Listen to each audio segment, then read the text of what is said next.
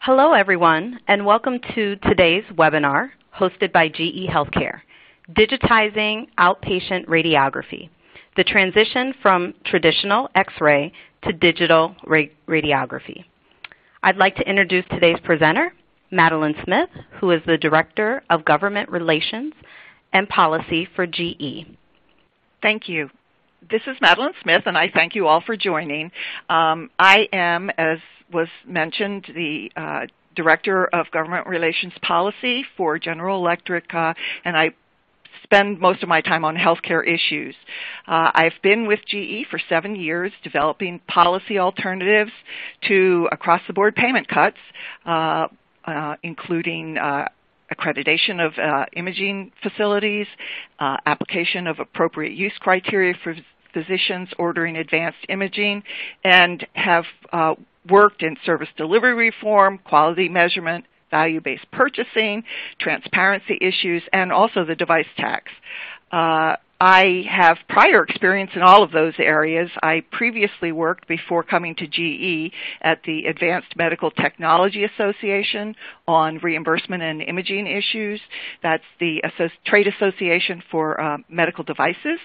Prior to that, I served on the House Ways and Means Health Subcommittee, and I am proud to say that I helped draft the Medicare Modernization Act, which brought prescription drug coverage to Medicare.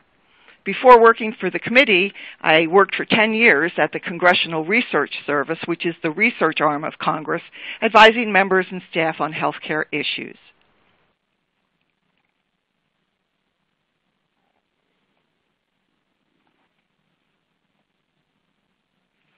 Late last year, Congress passed legislation to keep the government operating in fiscal 2016, which runs through September of this year.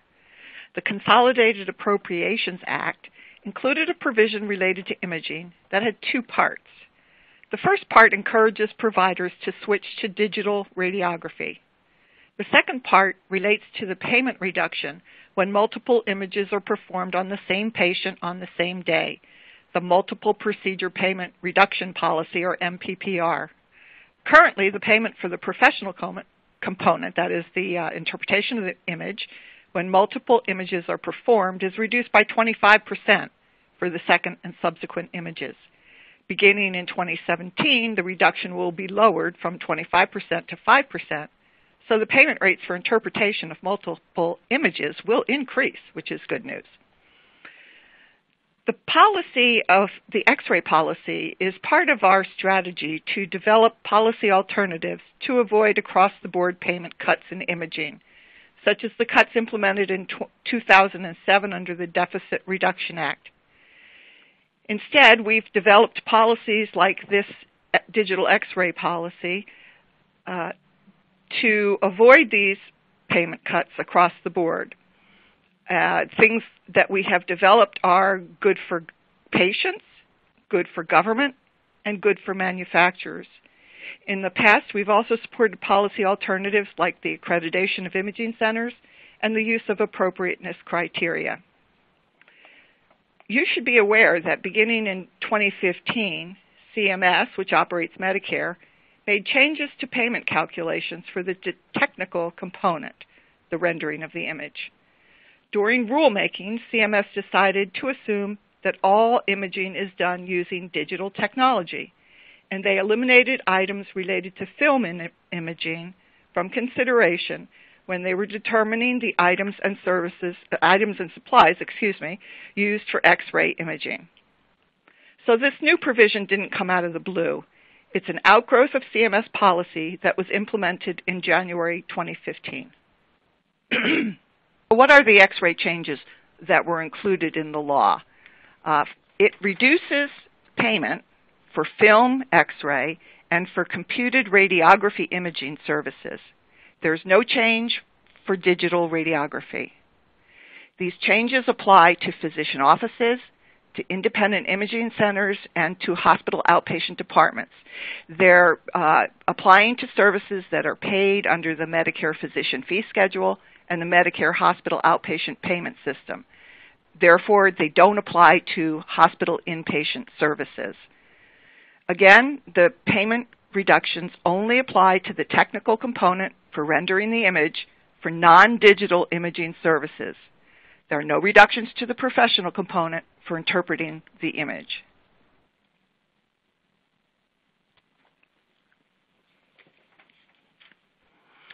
There are definitions included in the law, and unfortunately, not too many. The law defines computed radiography as cassette-based imaging, which uses an imaging plate to capture the image. There's no definition of film X-ray or digital radiography included in the law, and most importantly, there is no specification of the services that are subject to the reductions if they're delivered non-digitally. So we don't know what procedures are subject to reductions and which procedures are not. And I'll come back to this in a minute.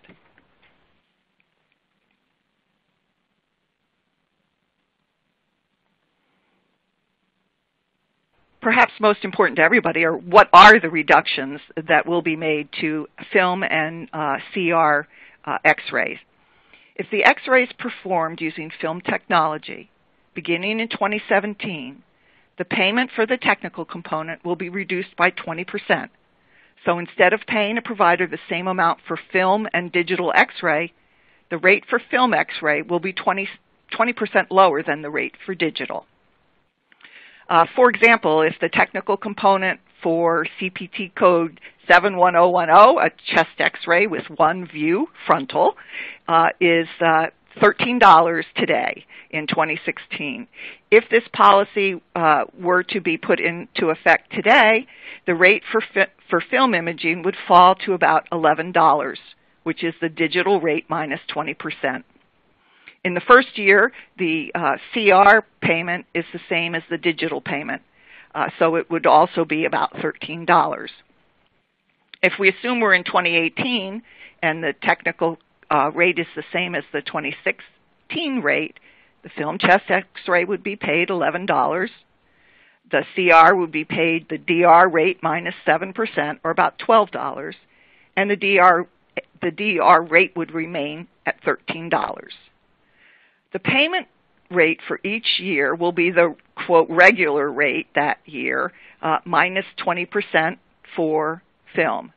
The CR rate, which experiences reductions beginning in 2018, will be the regular rate minus 7%. That 7% reduction is into effect until 2022, when it increases to a 10% reduction beginning in 2023. Reductions are not cumulative or compounded. They're just reductions from the rate that digital would be paid in that year. And again, it only applies to the technical component, not the professional component.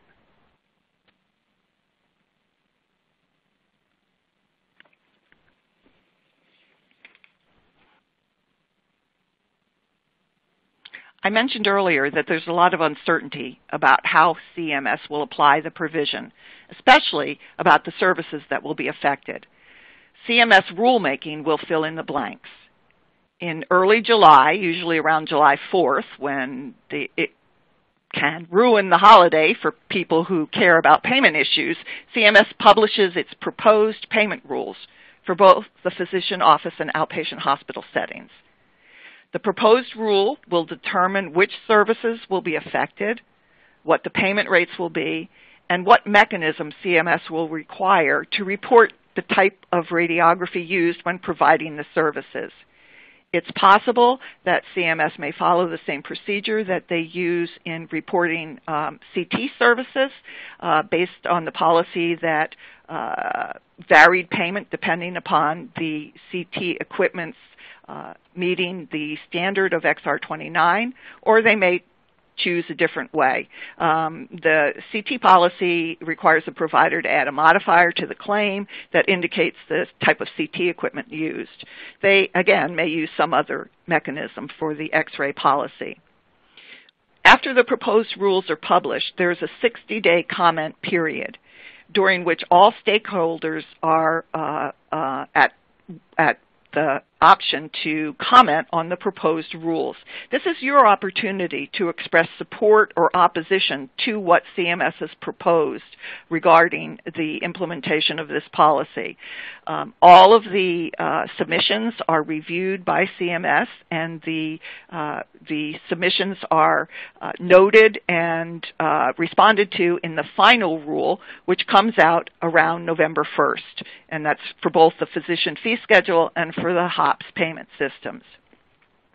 By law, the reductions for film will begin in January 1st, 2017, and for CR the next year, January 1st, 2018.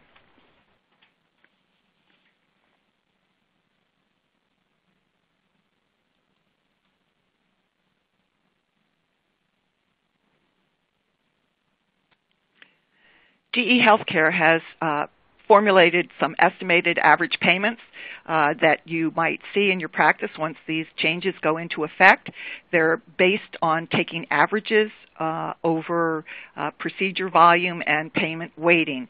Of course, your experience may differ, and it could be substantially different from this. It depends on your mix of services and your use of film, CR, or digital equipment.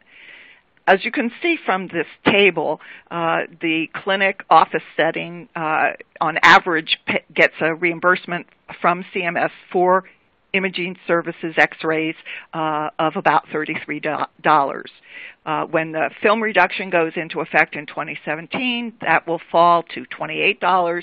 And when the CR reduction goes into effect in 2018, the $33 for today's reimbursement would fall to $31 for x-rays done with CR. And that would fall to $30 in 2023 when the 10% reduction replaces the 7% reduction that CR had been under before. The hospital outpatient department shows that the technical component payment to the hospitals for x-rays is much higher than it is in the clinic office setting. On average, it's $77. And you can see that that $77 falls by 20% for film x-ray in 2017 and to $73 in 2018 for CR imaging.